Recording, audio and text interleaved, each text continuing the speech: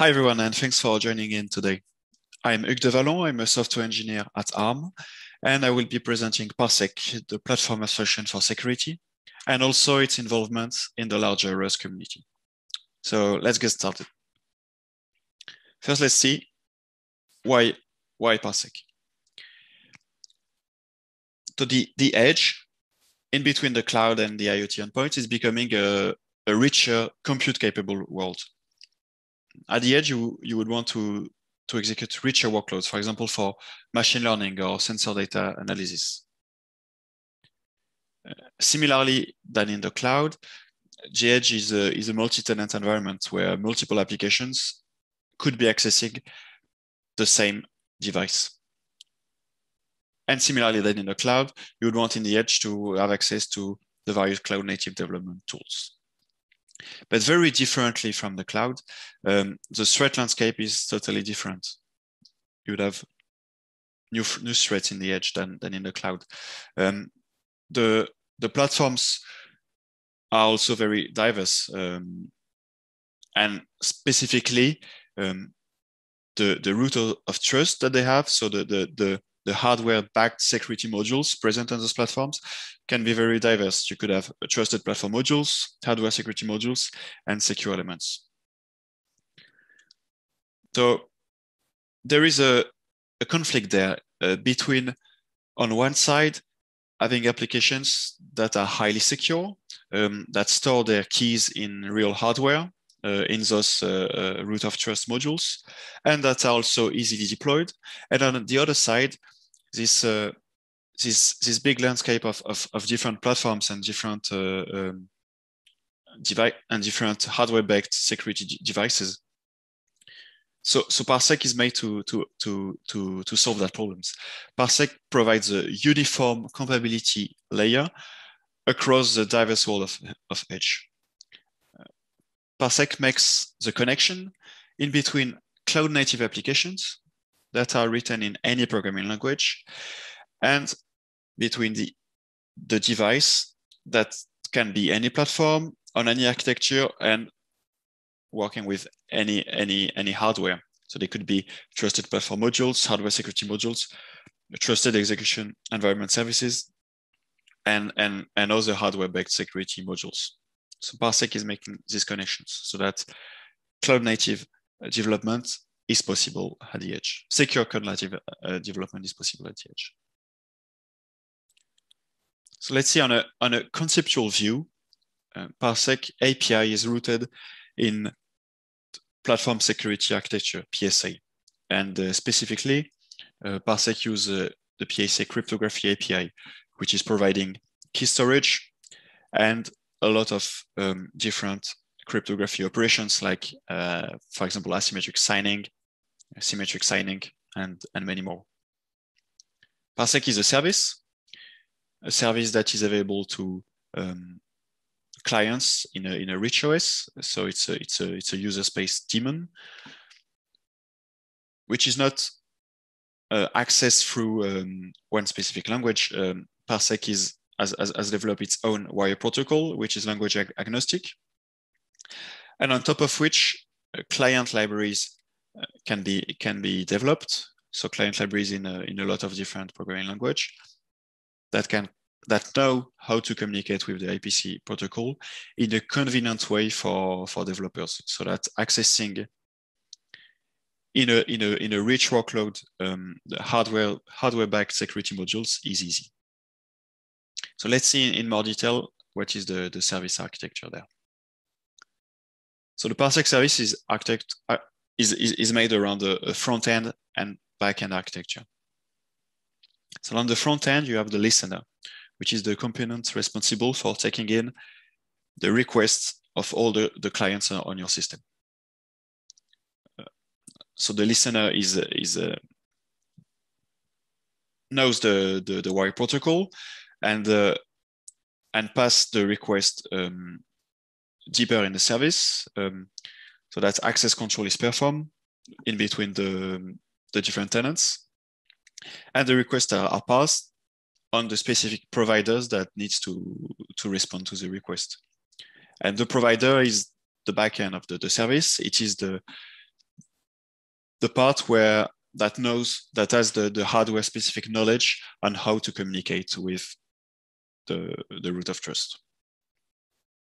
And on the left, on the other side of the APC, there is the cloud native application, which is using the Parsec client library to be totally platform agnostic, and that will work on any platform. So anywhere that this application is deployed, anywhere that there is a Parsec service, it will work and will not need to be reconfigured. As it was previously, if this application wanted to use a TPM or HSM, it would have to change its API calls. But with Parsec, it doesn't have to. And I've talked about client libraries. There are client libraries, ergonomics, depending on what is the use case. So there is different layers. The first layer, the client library core, is for sophisticated use case with granular control. And that's the layer where all operations with all parameters are available. So that's the most complicated layer, because one developer will have to set the specific parameters for each call. But there is a higher level for specific use case, where the client library makes the choices for you with a small defaulting or capability profiling, where parameters are already set, basically. And I'll show in an example later what the client library core looks like for the REST clients. Well, multi-tenancy is obviously an important part of this. So cloud native workload delivery at the edge is expected to be multi-tenant. Multiple applications will share access to the secure hardware on the platform. Each application needs a unique and persistent identity, which is assigned by a component that Parsec can trust. The Parsec service treats each API call according to the identity of the application that made the call, partitions key stores, and brokers access to hardware based on the identity. The source of the identity depends on the deployment. It might be a container runtime manager, for example. A deployed system requires an identity provider, a separate component that assigns identities to applications, which has a trust relationship with the Parsec service. Let's see how it works in practice. So in your typical system, you would have the Parsec service sitting on top of the hardware-backed security modules, and applications making calls to the Parsec service. Separately from the Parsec service, there is the identity provider, which roles is to give to each application on your system their specific identity. This identity is given on their request to the Parsec service. So whenever an application wants to make a call to the Parsec service, for example, to generate a key pair or to use a key to encrypt some data, the application has to give its identity to the Parsec service. And the Parsec service, with that identity, will perform a key store partitioning, so that one application cannot access the key of another one. But of course, Parsec needs to trust that identity and needs to verify it, so that the authenticity of each of those identities is respected. So there needs to be a trust relationship in between Parsec and the identity provider. For example, one identity provider that we currently have in Parsec is using Unix user ID. So with that identity provider, the applications, when making calls to Parsec, give their UID to Parsec, and to verify it, Parsec uses a feature on Unix domain socket called peer credentials, to make sure that the UID given in the request match the actual UID of the process which is on the other end of the Unix domain socket.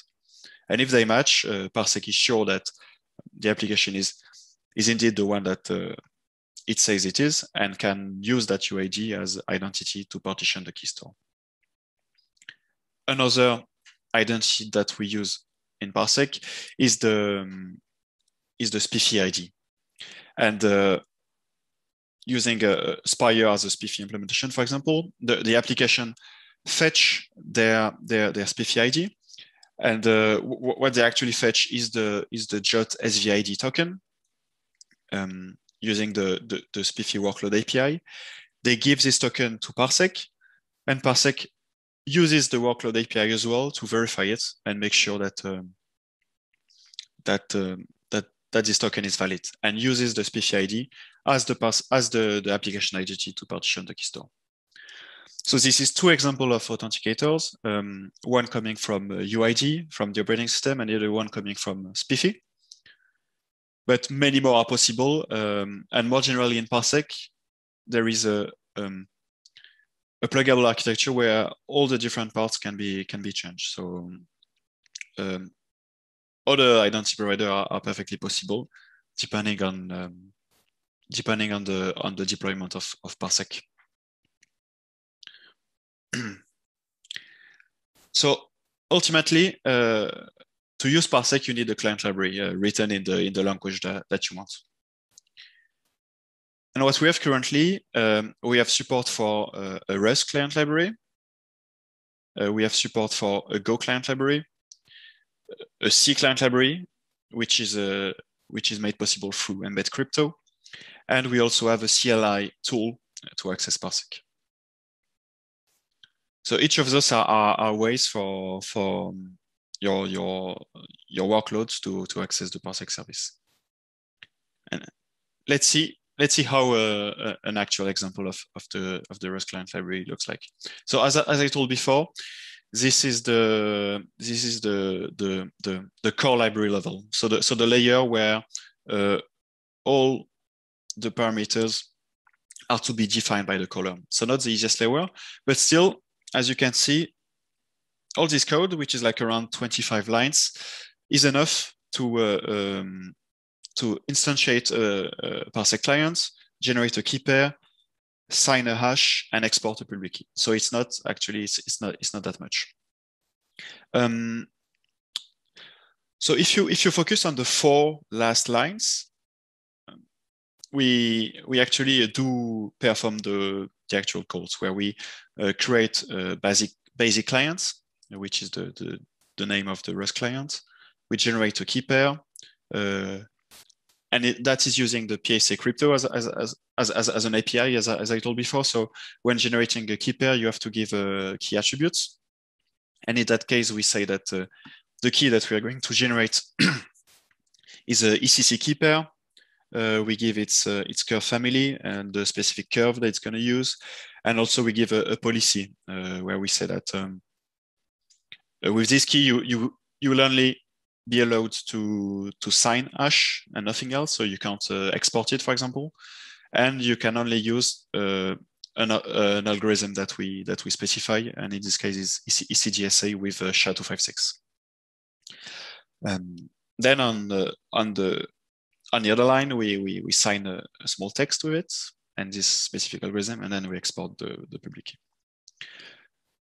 So two other things to notice in that snippet of code is that the key names are referenced using UTF-8 strings. So as you can see, you can put emojis in it, which can be nice. And also to actually instantiate a client. So there is just one new method here, but what happens in the background is actually a very much more complicated than that. Is that when creating this client will actually use the default Parsec provider and the default Parsec authenticator on the system. And when I mean default, is that it's the default that has been set by the Parsec administrator when setting up Parsec on the system. So this code, these few lines of code, anywhere they are deployed, they will work, and they will work on the default provider and the default authenticator that Parsec is working with. So if Parsec is deployed with a TPM, this will work with a TPM. And if Parsec is working with a HSM, this will work with an HSM. But this code does not have to change. And that's the big value proposition of Parsec. That's the cloud native way. So I've shown the Rust client. Let's see the exact same code. So the exact same operations, but using the Parsec tool, which is the CLI client. And in the exact same way here, we have commands to create a ECC key. We have another command to sign, and then we export the public key here. And in the exact same way, this is using the default provider and the default authenticator on the system. Of course, it's if Parsec is deployed on a system where there is both a TPM, an HSM, and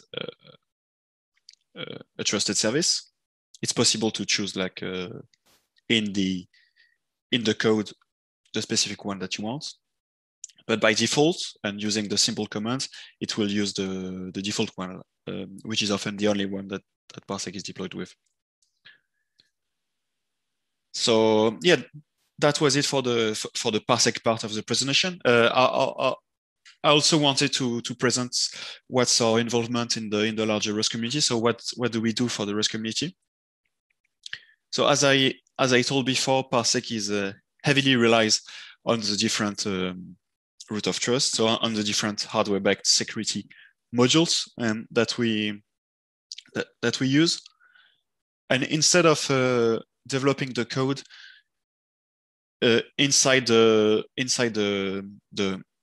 Parsec code source, we decided to publish independent crates for each of them. So for example, for the TPM, we have a TSS ES API crate, which is a wrapper around the enhanced system API to communicate with TPMs.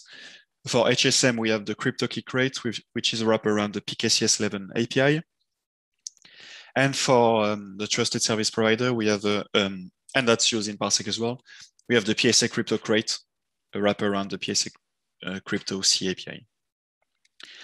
And all of those crates are really built in a similar way because they are, as in they're all safe abstraction over C APIs. So they are really using Rust idioms and Rust idiomatic codes to make sure that that what is exported in Rust is always safe, memory safe and thread safe, so that they are actually really nice to use.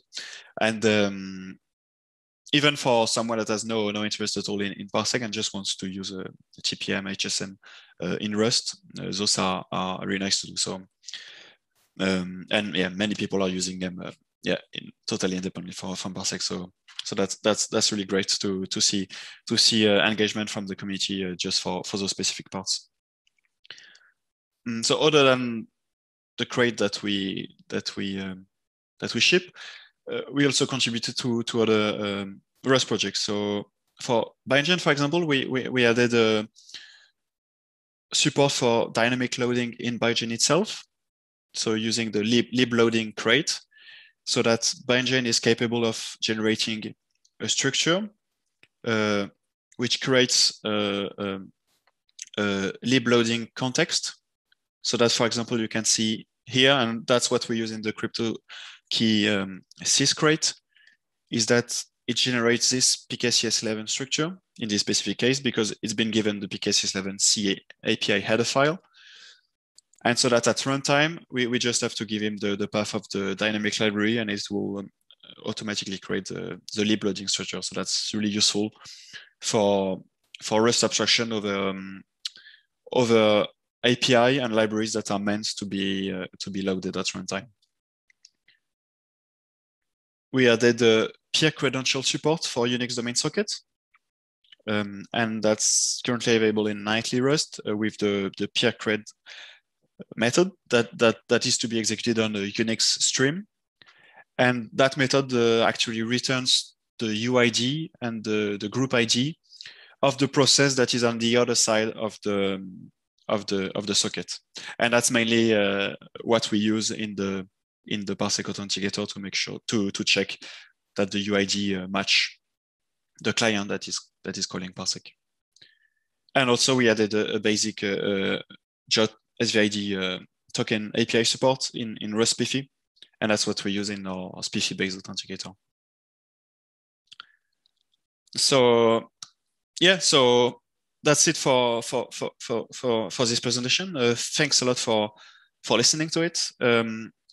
You can check the code of Parsec and the code of the different crates that I presented in the Parallax second GitHub organization. If you're interested in Parsec, make sure to check out our book. It actually contains a quick start guide if you're running a Linux on x86 to really get you started quickly and trying the CLI Parsec tool quickly. We are on the CNCF Slack workspace on the Parsec channel. If you have any question at all, really feel free to chat with us. And we have a weekly community call as well on Tuesdays, where you can also join and chat with us.